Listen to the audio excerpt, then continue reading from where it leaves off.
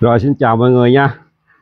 Hôm nay là mùng 6 Tết thì mình quay lại cái ổ mà bữa trước nó đẻ 4 đó.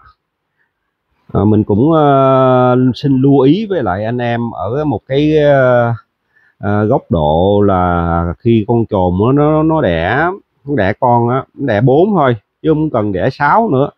Tuy nhiên nè, mọi người để ý xem là hai con này nó dành có một vú à.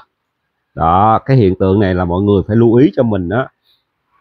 Một là mọi người bắt một con ra nuôi bộ trong vòng khoảng 3 ngày rồi thả vô lại, nuôi bộ rồi thả vô lại, không cho nó hai con giống vậy nha. Hai con giống vậy là có thể một con bị đói đó. Đó, rất là lưu ý với mọi người khi mà mình nuôi con chồn hương này. Đó, hai con chỉ có dành một vú, tuy rằng con mẹ nó 6 vú nhưng mà hai con này nó chỉ có dành có một vú đó à. Đó, cái hiện tượng này nếu như mọi người mà lưu ý á, mà chăm sóc chồn tốt á, là phải để ý nha.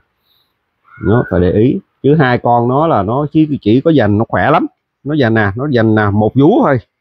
Đó, mọi người thấy không, hai con này nè nó dành đúng một vú một. Đó là mọi người phải bắt một con ra chứ không có là một con bị đói chứ không có gì hết á. Phải lưu ý cho mình cái trường hợp đó.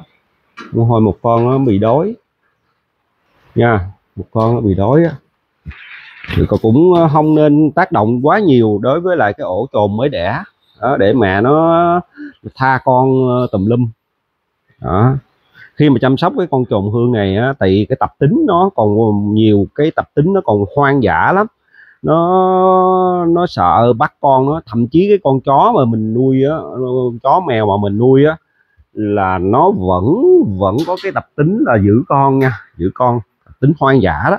Tức là nó sợ động phá ổ, nó còn mê con đó đó. Mọi người lưu ý cho mình đó, nó không nên tác động quá nhiều về cái chỗ mà cái con chồn mẹ nó đang nuôi con nha. Đó, con chồn mẹ nó nuôi con là mình phải lưu ý. Thì đây mình cũng có cái ổ gần đẻ nữa nè. Đó, ổ gần đẻ, ổ này chừng vài bữa nữa đẻ. Đó, một cái lưu ý là khi mà con chồn nó đẻ, mọi người cũng không tác động quá nhiều đó về cái việc mà con chồn. Cái ổ này cũng gần đẻ, con chồn đang giữ con, cho con bú. Đó, mấy con này là chuẩn bị là biết nhảy hết rồi nha. Mình đã chia sẻ cho ông anh mình nữa là 6 con rồi. Đó, mấy con đực rồi kia. Thì hôm nay mình có một cái ổ mới vừa đẻ. Đó, cưng lắm mọi người. Đây, nó bú là mọi người thấy không, quay quá mờ. Đó, đó, con này là nó gồm có 4 con mà hai con trắng nha, hai con trắng. Đó, không nên tác động quá nhiều. Mình quay vậy thôi, không tác động quá nhiều về cái ổ đẻ, ổ sinh sản.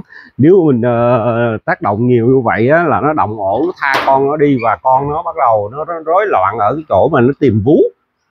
Đó, tìm vú thì nó tha, bắt đầu nó cắn vô hay bên hông nó bị lủng rách á, thì nó hao hụt cái con chồn của mình. Đó, mọi người lưu ý cho mình cái trường hợp như vậy trong cái việc chăn nuôi của mình. Rồi mình cứ để nó đẻ kệ nó. Đây cũng có một con rồi chuẩn bị đẻ nè mọi người. Đó, nó đẻ kệ nó thôi, cứ để từ từ nó đẻ thôi, chứ mọi người cứ mê bắt ra. Có nhiều người đẻ ra một cái là muốn biết được cái rồi. Đó, bao nhiêu đực bao nhiêu cái, còn bây giờ mình cũng chẳng quan tâm lắm, kệ nó, bao đực bao cái cũng được, cái từ từ mốt lớn lên cái mình tính. Đó, chứ mình đâu có gì đâu mà gấp. Mà có người thích coi đực cái để chi, để vui thôi chứ làm gì đâu. Đó, rồi xong cuối cùng cái con nó động ổ nó. Đó, mà mọi người phải có lưu ý những cái con cái á, con mẹ nó tầm phải 4,5 kg thì ra con nó mới đẹp được. Chứ có con này, con đực nè, có 3 kg à, 3,2 kg là thua. 3,2 kg nhỏ lắm nha. Đực mà 3,2 kg 3,4 kg làm gì. Đực này nè, đực phải nó 5 kg, gần 5 kg đó.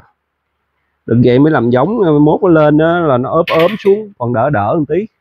cái giống mà nhỏ xíu mà cứ muốn thịt nó nhiều sao được, cái giống người ta to đó, ta to con đó. Được phải 5-6 kg. Con này mình chưa cân đó, nhưng mà chắc chắn là trên 5 kg rồi đó. Thì mọi người nên lưu ý chọn giống rất quan trọng. Bây giờ có nhiều trên thị trường, nó nhiều lắm, mọi người không nắm bắt được cái giống á, ra là nó dẫn đến cái trường hợp mà giống quá nhỏ, giống không có đạt được cái chất lượng thịt, nuôi nó chán lắm. Đây mình thử coi con này có vú không để mình đây nè, trên nè, con trên nè, đây mình để trái chuối trên nè cho nó tung lên, nó ấy. Mình thấy cái bụng này nữa, con này không biết có nhảy được chưa mà thấy cái bụng có bụng rồi, nên mình muốn kiểm tra coi nó, nếu mà vú nó lên là mình cũng lót ổ cho nó đẻ thôi đó. Thấy cái bụng nó hơi tròn tròn, có vú nha mọi người, đây nè, chỗ này nè mình thấy nó có lên rồi, lên đỏ đỏ rồi đó. Bây giờ con này là có bầu, tại mình thả nhiều cũng không có rành, không có để ý lắm. Đây con, đây đi, anh ăn đi đó. Đó, cái bụng nó bắt đầu tròn tròn mà vú nè, vú nó bắt đầu thấy rồi nha mọi người, đây nè đó, những cái đó mình thấy rồi. Rồi nếu mà cái này chắc tầm tháng rồi nè, là mình phải đi tìm cách lót ổ nó và đưa nó qua cái chỗ mà mát mẻ. Ở đây mình đang coi như là kiểu mình tưới nước trên cái máy nè, tưới nước trên máy nè, mọi người thấy không, nước nhỏ quá trời nè, cái mùa nắng nóng quá, nên là mình túc trực mình hay ra mình xem lắm. Tại ai đi chơi mình cứ ở nhà mình xem chồn bọng của mình nó đẻ đái hay sao đó là niềm vui cái đã. Chứ bây giờ mà họ cũng tới cái ngày thu hoạch rồi mà cứ đi chơi riết rồi không biết làm sao mà đẻ như nào đó. Người ta đẻ ầm, mình không đẻ, con người ta có người ta bán, còn mình không chăm nó lấy gì có con đâu mà bán đó. Mùng 6 Tết rồi, còn mấy ngày nữa là phải đi dạy nè, con ăn đi đó. Mấy con mà nó kiểu như con này giống cũng chưa to lắm nè, con này con cái này chừng khoảng 3 kg 3,5 kg, không có to đó, không to lắm. Mà ăn nhiều vậy có vú nổi lên là mình thấy là có thể bầu rồi. Bên đây có một con bầu nữa đó, để lên thì kệ đó, năm mới mà mình có được những cái con bầu rồi đẻ rồi là mình mừng là vui rồi. Rồi cảm ơn mọi người đã theo dõi nha, rồi chào mọi người.